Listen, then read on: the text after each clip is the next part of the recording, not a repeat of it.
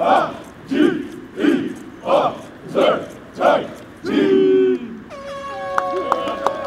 McGovern here with Sam Bailey. He's from Lamar, Missouri. Freshman tackle, having a great camp. So Sam, tell the people why you came to Mizzou. It's the only place that I could ever see myself playing at. I'm a true Missouri boy, born and raised in Missouri. It's just a place I wanted to go. So as you can see, Sam is a little lighter than most of us. So we're having a program out. It's called Feed Sam. So if any of you guys want to donate a cow or a pig or any kind of meat or anything to bulk him up a little bit, we could get him like 60 pounds? It's only 50. 50 pounds? We could still use a cow. So if any of you guys have a cow to donate, we'd really appreciate that.